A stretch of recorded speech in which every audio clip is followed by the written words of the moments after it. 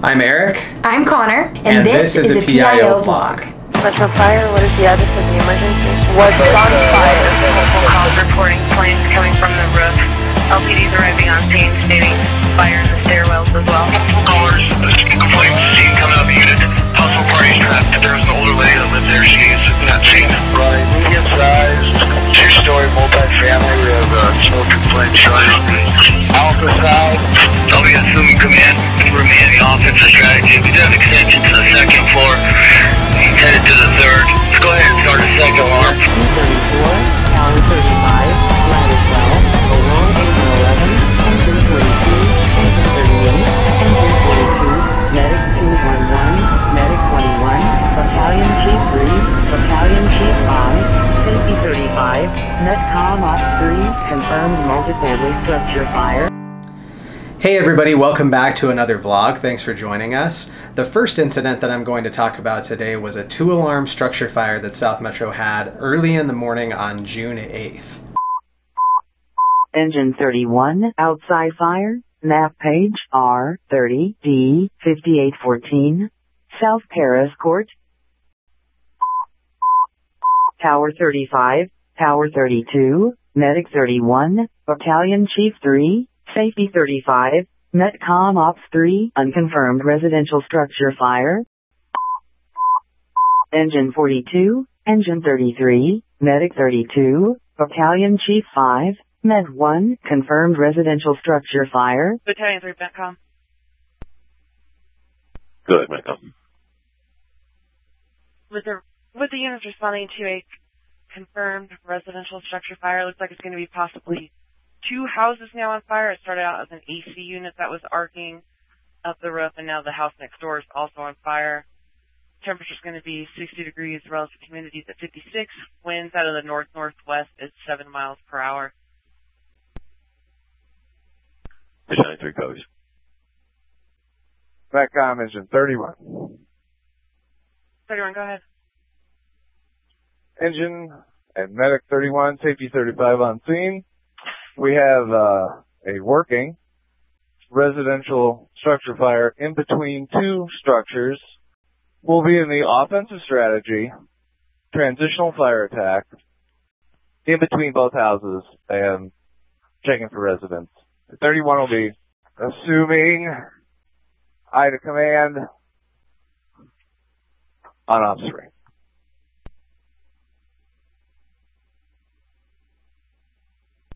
Engine 31, I copy yourself. Medic 31 and Safety 35 are on scene. A working residential structure fire. In between the 2 structures, you'll be an offensive strategy. Transitional fire attack in between both of the residences. You're now assuming Ida command. 233.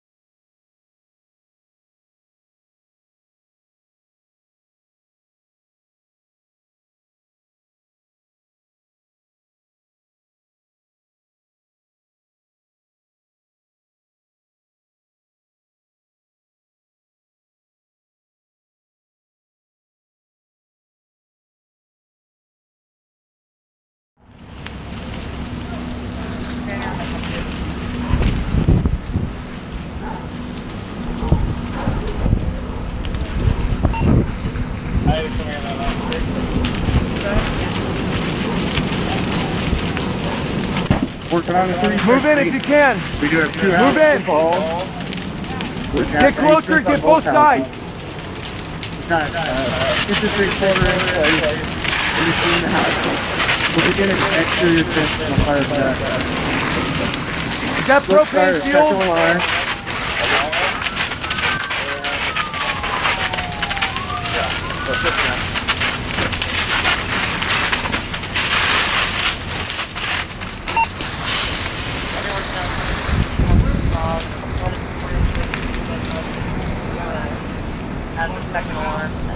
At South Metro, once a second alarm is transmitted, it actually generates a completely separate call. So you'll notice in the second alarm dispatch that it's a different location than the actual fire.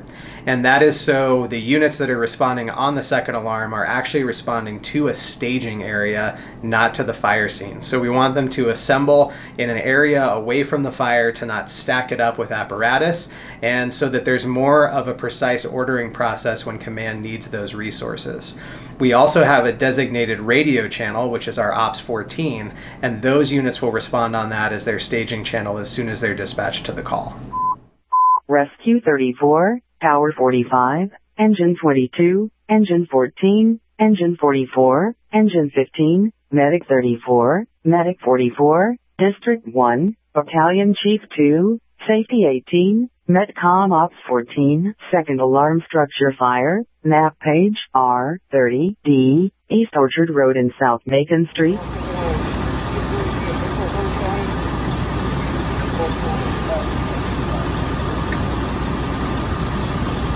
You can do next year overall economic structure based on your three.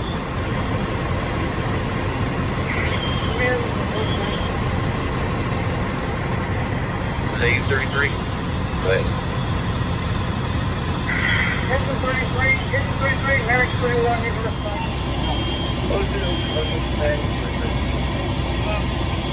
Go ahead, Engine 33.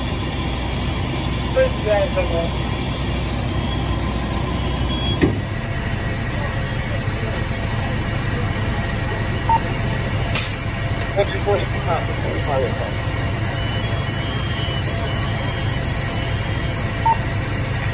Command Medic 3.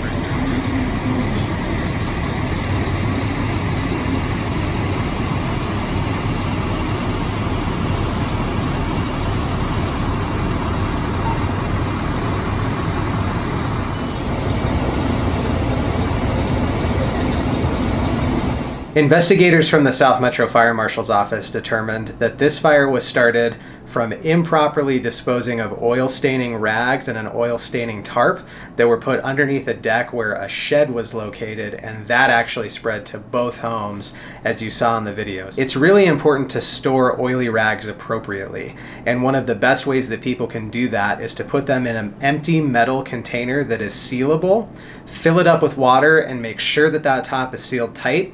Then the oily rags can stay inside where it's away from oxygen and they're saturated with water until there's a hazmat roundup or a facility that you can take it to dispose of properly. But allowing it to be exposed to oxygen is what can start that spontaneous combustion process, and that's exactly what started this fire that severely damaged 2 homes. We have some exciting news to share with all of you. South Metro will be welcoming a new fire station in spring of 2021. It will be the 30th station in the district, and it will be called Station 20. It's in Highlands Ranch at the corner of East Wildcat Reserve Parkway and Summit View Parkway.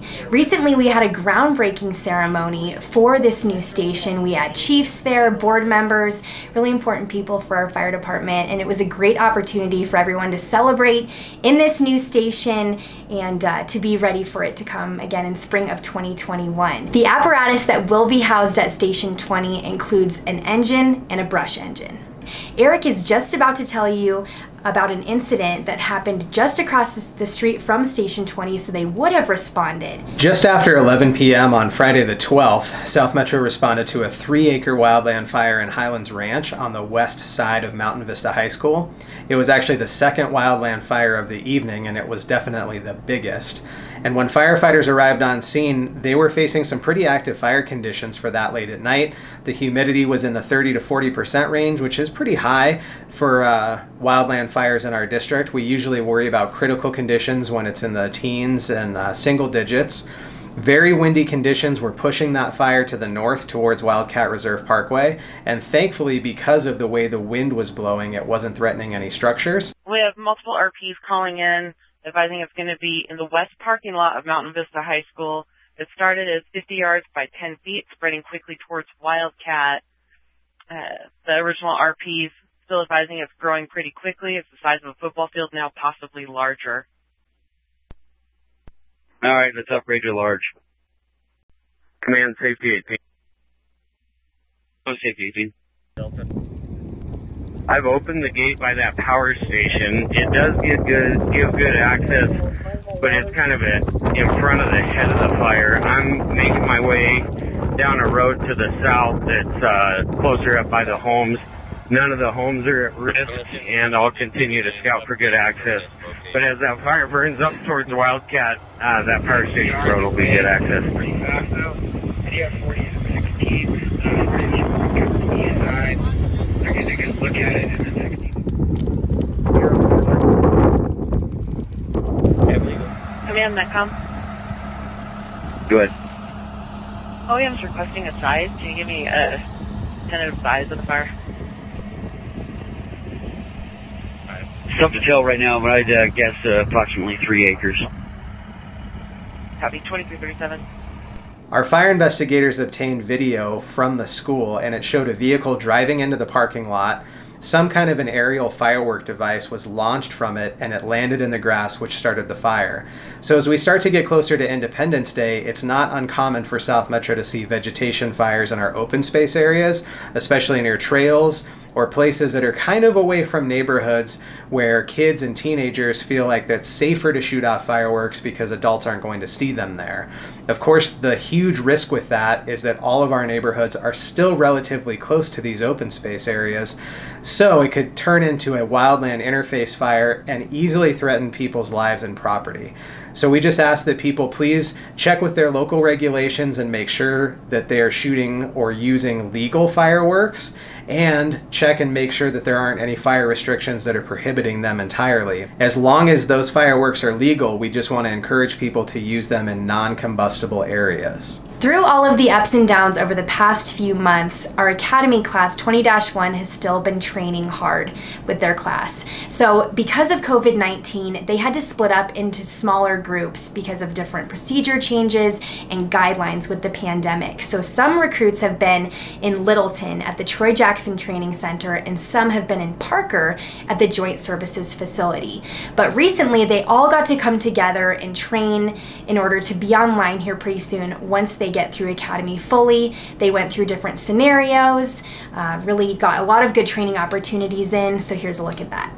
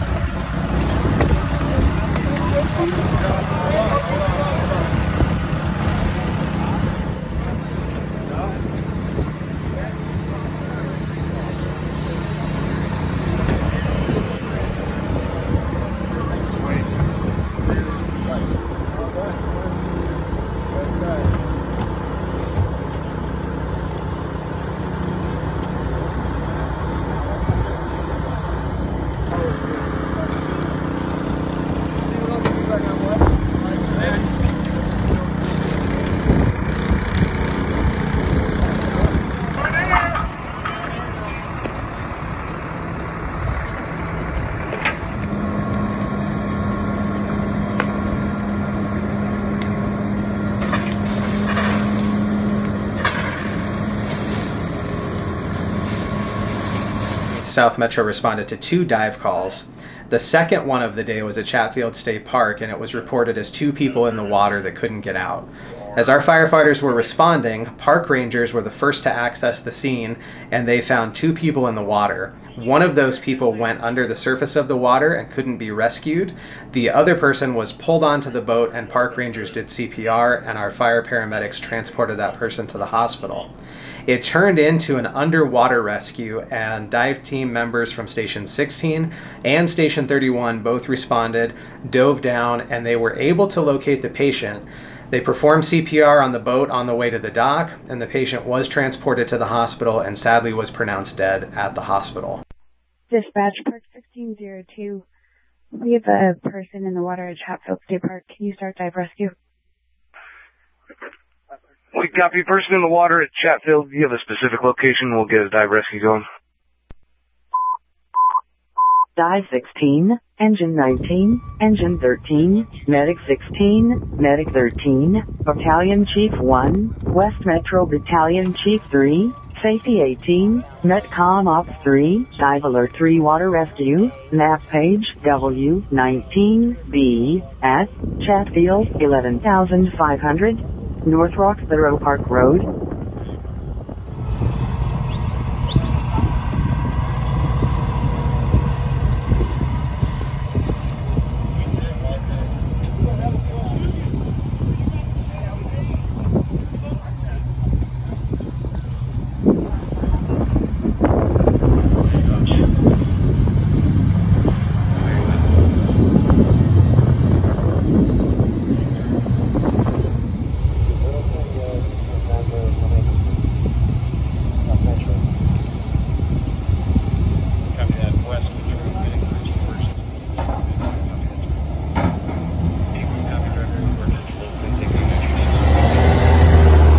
In this case, both of the people involved were not wearing personal flotation devices, so they were unable to keep themselves up on the surface of the water to be rescued. This was a really tragic incident, and it's very sad that we were unable to revive the person who drowned. It's also a very important reminder to wear personal flotation devices anytime that you're doing water-related activities, whether that's in a lake, a pond, a river, a stream, anywhere where you could potentially be swept away or fall into the water and have to be keeping yourself up.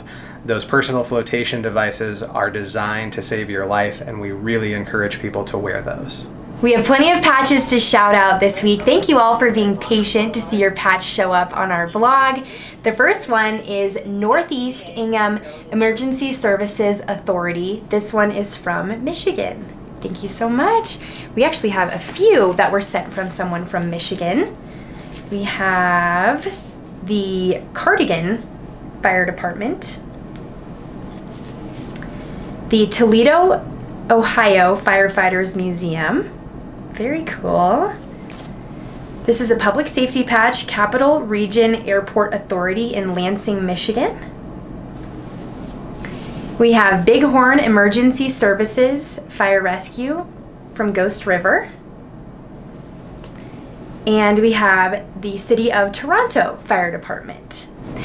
This one is from Dexter, and his dad works for Tough Shed. So it says, "Tough love, thank you first responders." Cool decal there. We received a really neat letter from somebody in Canada, and this person collects plenty of fire memorabilia as well as apparatus and has created his own decals as well as patches. So this one is the Fire Truck Association Fire Trucks patch, which is really neat. So thank you so much, and some decals to go along with it. We've got a few more here. These ones are from the Netherlands. We have Brandweer, and this is another one, Brandweer.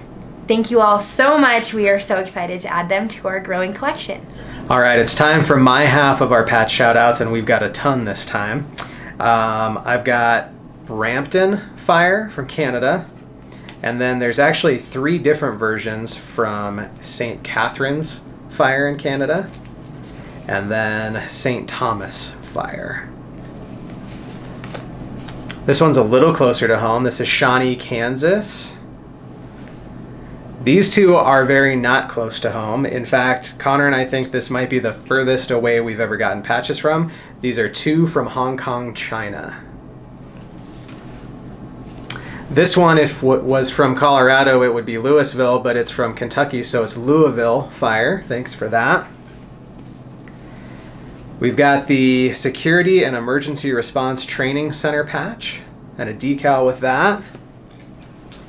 Another one from Canada. This is Syncrude, Canada. Here's Silver Hill Volunteer Fire Department. Here's a Social Security Administration Special Agent patch. Here's the Elk Ridge Volunteer Fire Department in Howard County, Maryland.